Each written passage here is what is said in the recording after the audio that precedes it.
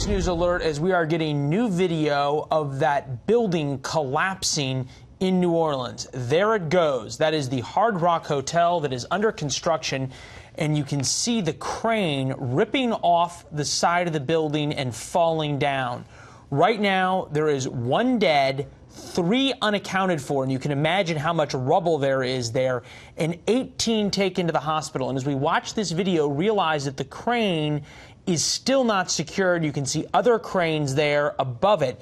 So you can imagine right now what's happening on the ground as firefighters are putting their own lives on the line to go search through that rubble and try and find those 3 unaccounted for victims, see if they're able to get them out and then out of harm's way in New Orleans this afternoon. We've got crews working this story right now, bringing the very latest as it happens.